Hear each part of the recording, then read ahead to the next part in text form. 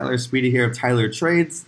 If you guys love all the content that I'm giving you guys so I can make some more videos, like this video, comment on it, so that way I know that you guys like everything.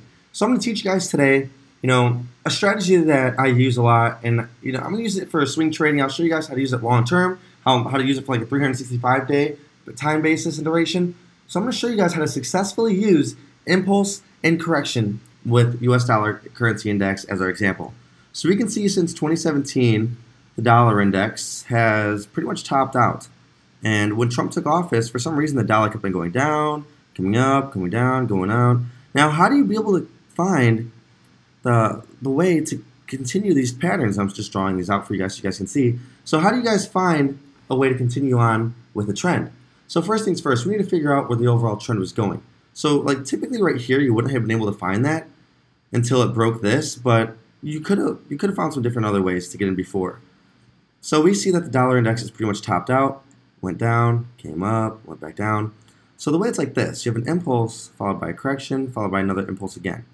So if we go ahead and delete that, it can look something like this. Impulse, followed by correction, followed by impulse. Now, this correction can go further and further and further and further. That's all a matter of time. And sometimes you guys can use Fibonacci as well. I'll go over that in a different video. But right now, you can see we have a correction. So you can see the impulse, followed by the correction, goes back down, retest, then goes, then boom, there we are. We're right there. So price broke through, and we could have took a sell. Let's go ahead and fix that.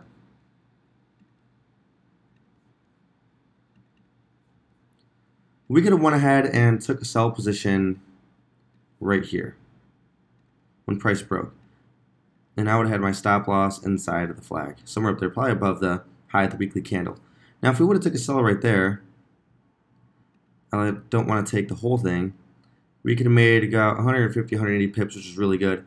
But you can see the whole point of this, if you go ahead and look at the daily, you can see everything. So you can see right here, another correction. This one's a deep correction. Here we have another correction, not so deep. I wouldn't really call this a correction. But you can see here we have another deep correction. And you can see it meets on different points during the entire line. If I take this line away and throw it back, see how it tests the trend line multiple times? That's not ready to go. That's not ready to go. This isn't ready to go. Finally, it breaks through. And then we go again. I would prefer to enter beneath these previous lows right there. I mean, if you're going to trade these, you're going to look for short-term volatility trades as well. You might have to get in, might have to get out. I mean, of course, I don't like to let a winner turn into a loser. But you guys see the point. If we come down here, it hasn't been able to break that low. Whoops. Hasn't been able to break that low. I was waiting for price to break 88. Never broke 88. I never entered the trade because I don't want to go ahead and enter a trade if it's been going down an entire year. We just have the sideways action right here.